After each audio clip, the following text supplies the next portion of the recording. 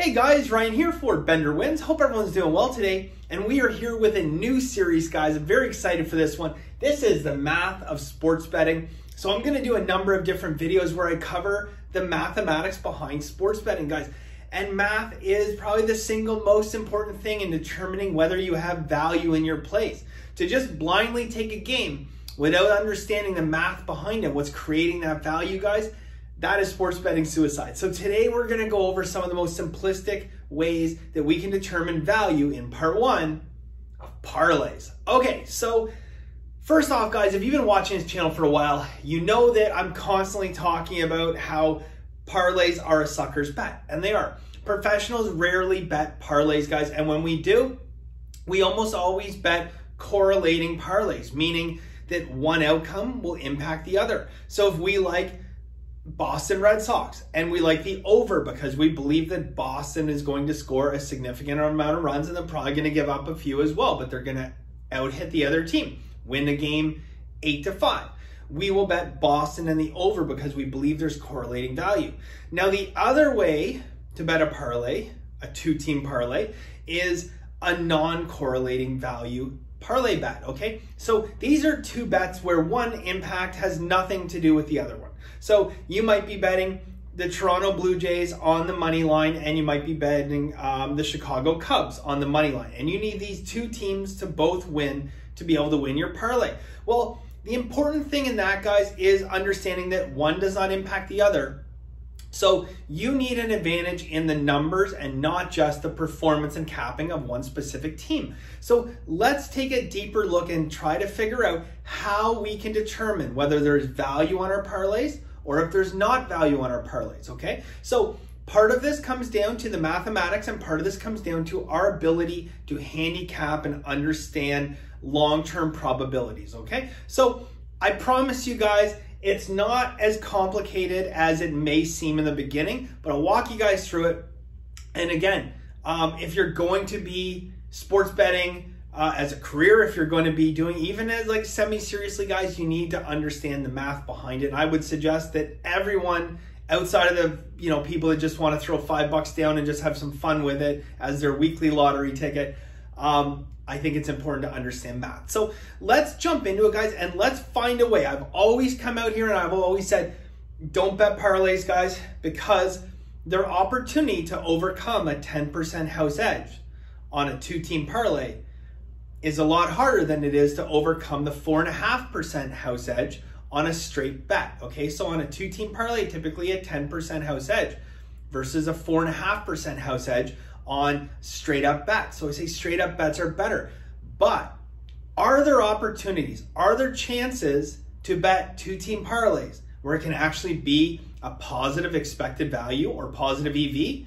The answer, surprisingly, is yes, there is opportunities, okay? So I'm actually gonna break down, I'm gonna show you one of those exact opportunities right now, and I'm gonna show you the math behind how the numbers work, okay? So let's take a look at this for a second, guys. First off, we want to figure out the probability of our two teams winning, okay? So in this particular game, guys, here's what we found, okay? We have two theoretical teams that we're going to parlay, okay? They're both very large favorites. Team A is minus 230, and Team B is minus 230. So they're two very big favorites in this particular game. Now, this is where our handicapping skills come into play, okay? We have to determine of those two teams, what percentage of the time will these teams win, okay? And that's always what we're doing as cappers, okay? We want to convert that percentage over into a probability and turn that into numbers, okay? We want to turn that into an actual line. So what would the line be? And if you guys watch my daily picks videos, I'll say, well, we're paying minus 230, but the line should be minus 285. That is because I'm extrapolating that number from a percentage that I'm guessing, give or take, that this team's gonna win.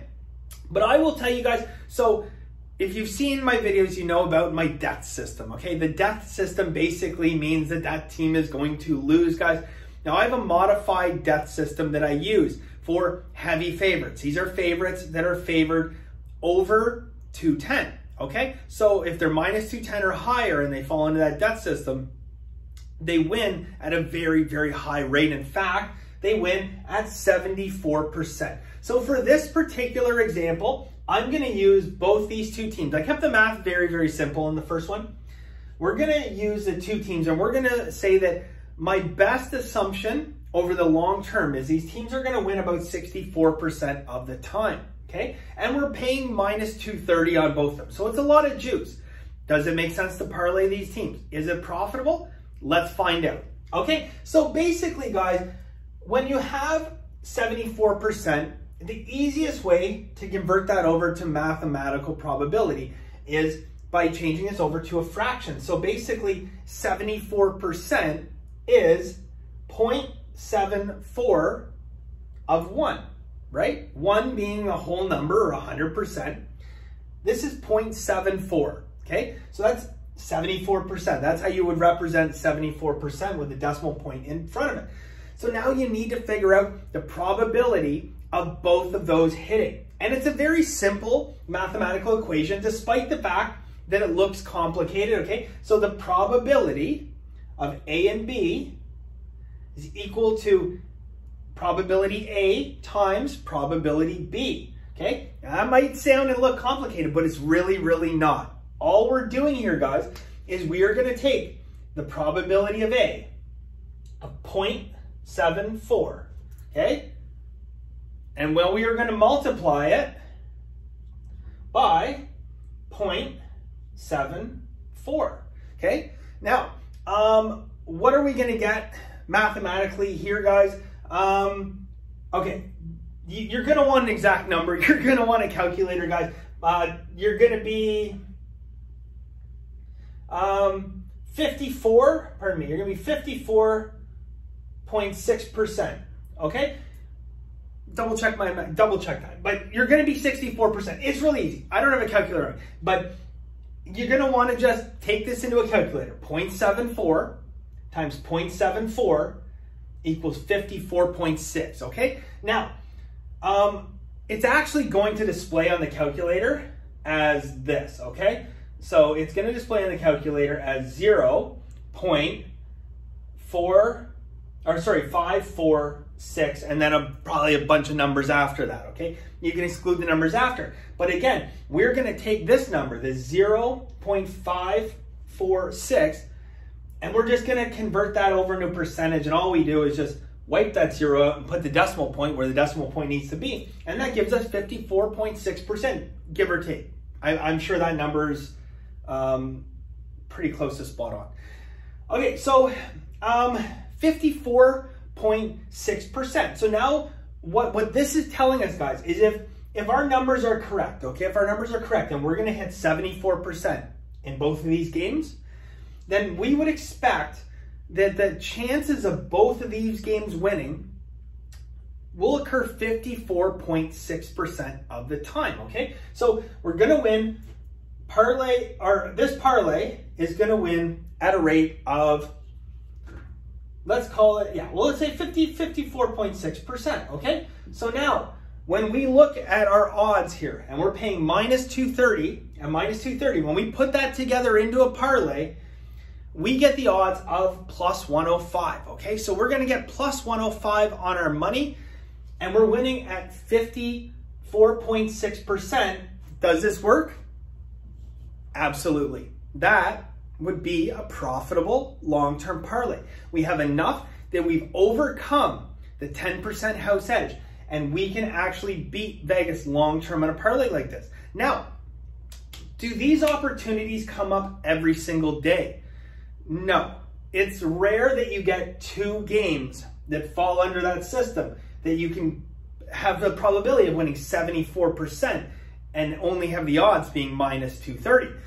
So sometimes what you have to do is be patient, okay? If your book allows you to have open parlays, then you might want to find an opportunity out there where you're very confident in a 74% win rate. And it doesn't have to be 74, guys. You can do this. You can do this math the same way that I just did with just about any game and any percentage out there, okay? So again, if you did this with two games that were, 50-50, okay? 50, if it was 50-50, right? If instead of that and that, we were talking 50% and 50%, well, we do the same mathematical formula, do the calculations, and figure that we're going to win that we're going to win that 25% of the time. So now we have to make sure that the odds that we have, we're going to win 25% of the time. What do we need for odds? We need 4 to 1 or better. So you'll see that if you just parlay 2 games at -110, you're only going to get back about 3.6 times your money, not 4. That would not be a profitable bet, okay? So the math is there, guys. You can do it. The best thing to do is look for the value. Don't be in a rush, okay? If your book allows you to have open parlays means you can create one end of a parlay now and you can close it out later, then you can utilize this to be able to open a good value parlay today, and 2 or 3 days from now, a week from now, whenever you find that game that's a perfect value, fill that spot and you'll get plus money on a winning positive expectation win there, guys. And you can do that with any amount of numbers, okay? You can play with the math, guys. The formula, again, very, very simple for determining it, guys. And again, if you want to do it, I'm not recommending it. When you start to get up into 3-team parlays, guys, it is very, very difficult to find value there. But if you want to determine probability of a 3-team parlay, how do we do that? What do we add? Very, very simple. Another times, okay, P and then C, okay? So we would be basically, if it's the same thing, then we go 0.74 times 0.74 times 0.74. And you'll see each time you do that, it's going to further decrease that percentage of the win. So you're going to be ending up with a smaller percentage, but if you're parlaying 3 games, you're going to have higher odds, okay? But at the end of the day, guys, it's important that you understand that the more you parlay bets, the larger the house edge gets. And when you start to get up into 3-team and especially 4-team, 5-team, 6-team, guys, there is 0 chance that you're ever going to beat the house edge, okay? With all the math in the world, guys, you will never have an edge to beat 5- and 6-team and 7-team parlays, ever, okay? 0.0000% chance that you will ever beat 5, 6, 7-team parlays, okay? And you probably won't even be able to beat 4-team parlays. And 3-team parlays will be thin. But we can beat 2-team parlays, guys. Reason I tell you guys not to bet 2-team parlays in non-correlating games is it is difficult to determine to an exact certainty that value, that percentage where I say it's 74%, okay? There's a lot of factors that go into it, guys, but if you feel confident in your ability to cap games, then you can make profit off of these parlays, guys. In the upcoming future, if you guys are interested, when I give out some picks, I will give out some open parlays and say we will open a parlay today. We can close it off on another day, okay?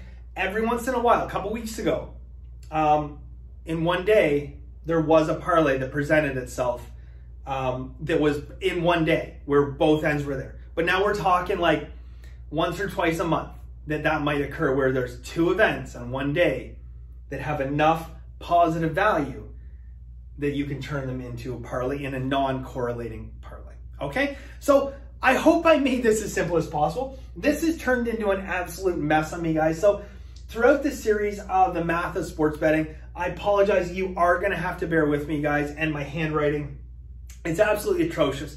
But the substance is there, and I really want to continue the series, guys. Let me know what you think down below in the comment section. Do you like this series? Is there certain mathematical questions you guys have about sports betting, how to figure out certain things?